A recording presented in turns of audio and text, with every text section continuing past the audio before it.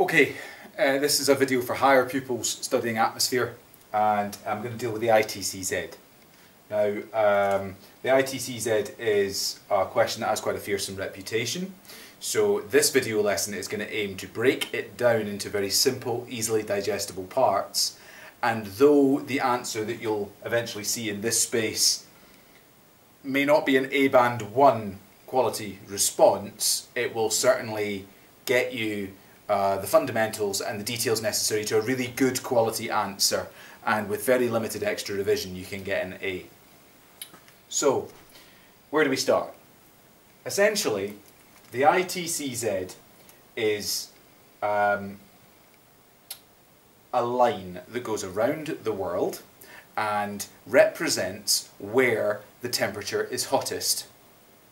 Many people think that the area where the temperature is hottest is the equator. This is not so. The equator, this line, is merely the mathematical dividing line between north and south.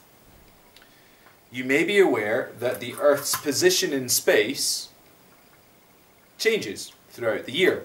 Sometimes the North Pole tilts towards the Sun, sometimes it points away from the Sun. As a result, the area of the Earth's surface that the Sun can see best varies.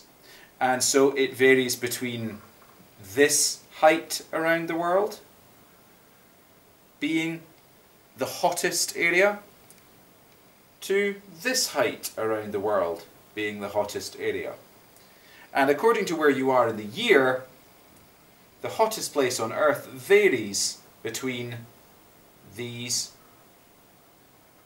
two latitudes. And the ITCZ is merely the line on the globe where the Sun's temperature is most extreme, and that constantly varies throughout the year. Now, there'll be about 50% of you who go, okay, I've got that, that makes sense, and there's another 50% of you that go, not quite so sure about that. So let's try and boil it down and take it back from that complex introduction. What are you really going to be asked to do by the SQA? The SQA are going to ask you to look at a map of Africa. The map of Africa will have 3 locations. Today we'll call them A, B and C. In the exam they'll have real location names. A, B and C will have climate graphs added to them. A's climate graph will show large bars of rainfall. Most importantly, there are 2 big seasons of rainfall in the year for location A. 2 rainy seasons. Location B has 1 rainy season, and it's less rainy than location A. Location C has very little rain altogether, and most importantly, has periods of drought on either side of its very short rainy season. So location A, 2 rainy seasons and they're very heavy. Location B, 1 rainy season and it's not so heavy. Location C, hardly any rain at all and drought. Right, what happens next? Well, that's where we need to deal with these 2 red arrows. The red dashed line here is meant to represent the ITCZ itself. Remember, that moves throughout the year. And for the purposes of answering this question, the ITCZ moves between location A, B and C and then back again throughout the year. As the months of the year roll by, the area where the Sun is hottest changes from A to B to C and then from C to B to A. So this red dashed line is mobile. What is happening at that red dashed line? Well, it is the boundary line between the tropical maritime, TM, and the tropical continental, TC, air masses. What are they? Well, tropical means it's warm, and maritime means it's moist. The air carries moisture. And tropical continental, clearly it's warm, but because it's continental, it is dry.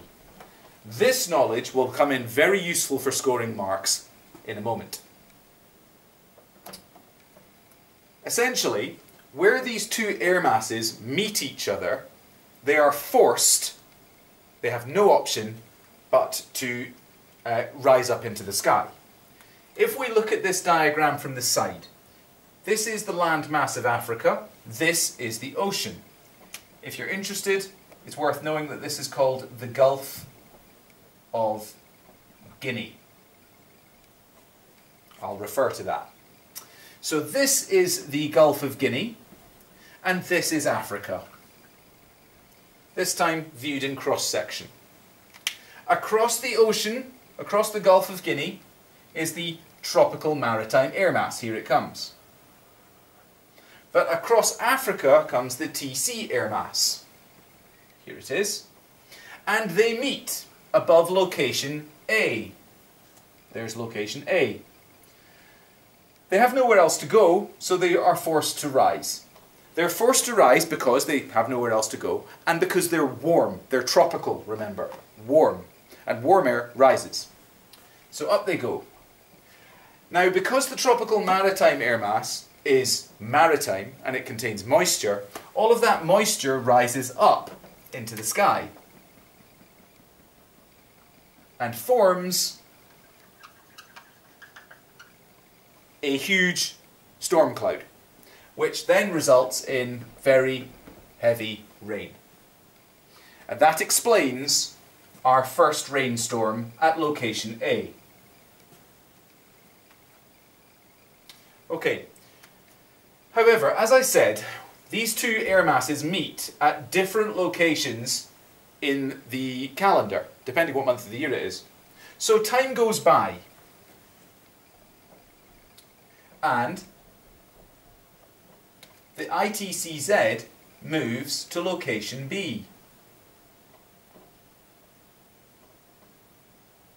Notice the extra journey that the TM air mass has to make. Let me show you on this diagram.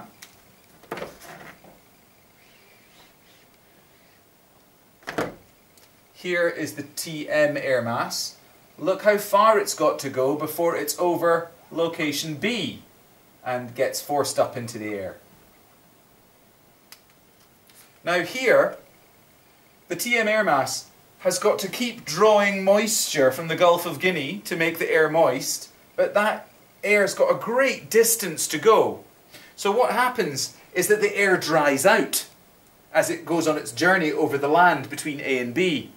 Some of the moisture is lost as rainfall. Some of the moisture just is lost through, it's not able to replace it from the Gulf of Guinea. So the rain cloud is consequentially smaller, with less rain. And that explains the smaller rainfall at location B. Finally, you're at location C. Later in the year, the ITCZ has moved again, and here we are. Notice now that the TM air mass has got to go on an extreme journey to reach this location, and the TC air mass gets pushed back. In our diagram,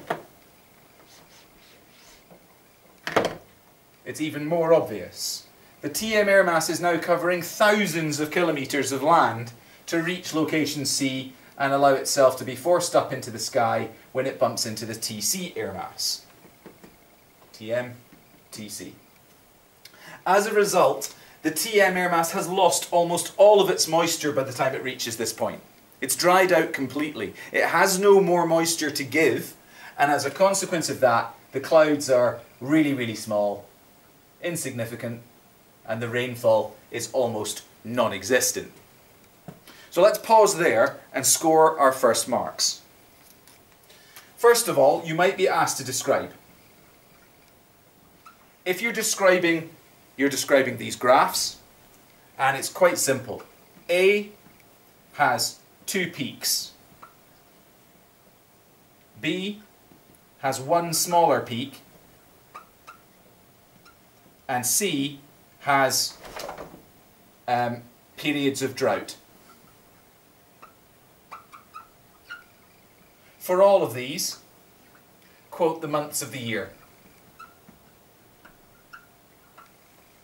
Tell me when the periods of drought are, tell me when the peak of rainfall is, and tell me when the two peaks of rainfall are.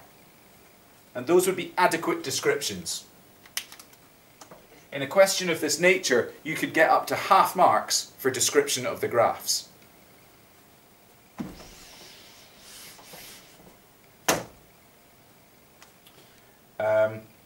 On to explanations.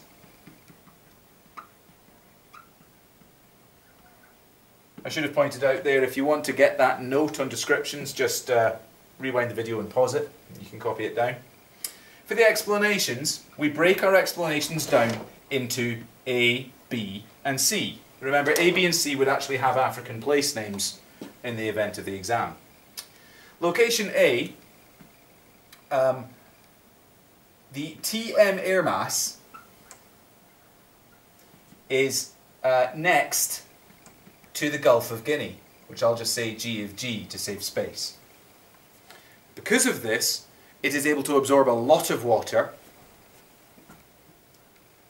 absorbs a lot of moisture, rises and forms big, large, massive storms, storm clouds. Those are called cumulonimbus clouds if you really want to impress the examiner. Now I'm going to come back to add the second point to part A, but for the moment I just want to show you the simplest version. Location B. By the time the ITCZ is overhead, when the ITCZ is overhead, the TM air mass has shed, that means lost, most of its moisture. So clouds are smaller.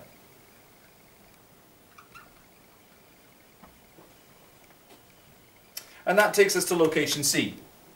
And at location C, the TM air mass is so dry it can't form clouds at all.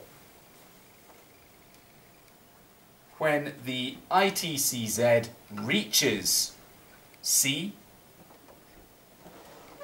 the TM air mass is dry and cannot form clouds at all.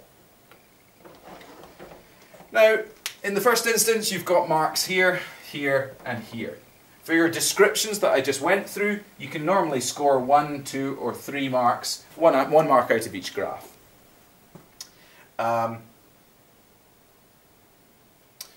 If we try and develop upon this, there's a second thing that we can say.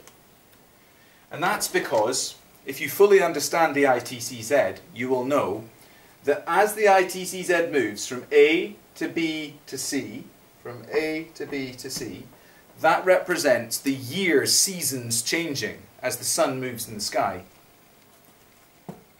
It makes sense, therefore, that there is a return journey of the ITCZ from C to B to A.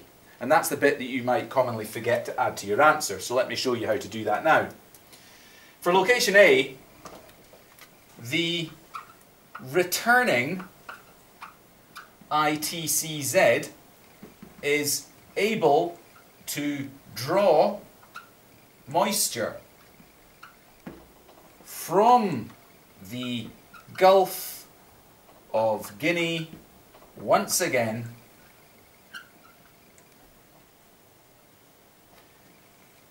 explaining the second rainy season. Location A has 2 rainy seasons, and the second season that you see here is explained by the ITCZ returning south to location A. At that point, the tropical maritime air mass is then firmly over the Gulf of Guinea. It's able to draw in more moisture, it's able to create those large clouds again, and so you get a second rainy season. Location B has not much to be said for it. But location C, as the ITCZ returns, I'll just pause there, as the ITCZ returns south, what you'll find is that this air mass, the TC air mass, is then dragged in over location C. And TC, tropical continental, is warm and dry. So, as the ITCZ returns south, the tropical continental air mass is dragged in,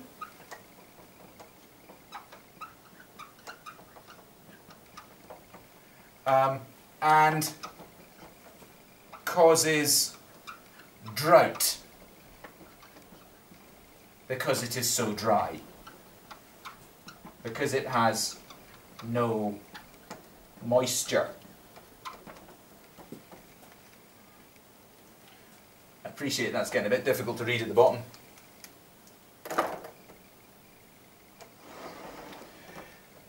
In summary, this does not pretend to be the perfect ITCZ answer, but what it is an excellent foundation upon which to get the fundamentals understood in your head. If you find it difficult to conceptualize, that means imagine all of the processes involved, then simply understand this. The SQA want you to make a comparison between locations A, B and C. Location A is very rainy, B less rainy, C very dry. The reason for this is because of these two air masses. Learn their names: tropical maritime, tropical continental. And where they meet, they have there's a border, a boundary, and that's called the ITCZ. And at the ITCZ, they are forced to rise up into the sky. Condensation takes place, clouds form, and rain falls. The reason there is the least rain here is because of the distance the tropical maritime air mass has to travel. It loses most of its moisture along that journey. That's the first mark winning point. 2. The reason there's loads of rain here is because the Gulf of Guinea is nearby and the tropical maritime air mass can draw lots of moisture into the system and create these huge storm clouds. Second mark winning point. The third mark winning point is the concept that this is a two-way journey. The ITCZ returns south and it visits location A twice in the year, bringing 2 dumps of rain as the TM air mass is able to kind of refuel over the Gulf of Guinea. Fourth major mark winning point is the idea that as the ITCZ returns south, it brings a TC air mass in, a tropical continental air mass, a warm dry air mass, and that causes the drought you see at location C. Now if you take those 4 simple concepts and you add them to the basic descriptions that I took you through earlier, that's 4, 5, 6, 7 marks out of what is potentially a 10-mark question. That's 7 out of 10, 70%, which is an A. What you want to do, guys, is you want to review this, watch it a couple of times, and then watch the second lesson, which is on the website, and it goes into much greater depth and detail. And then come to a couple of revision classes and you'll have this really quite complex question, you'll have this down. And it's a really competitive question, it's one to get good at. If you can be good at this, you'll be better than a lot of your competition. Okay, thanks.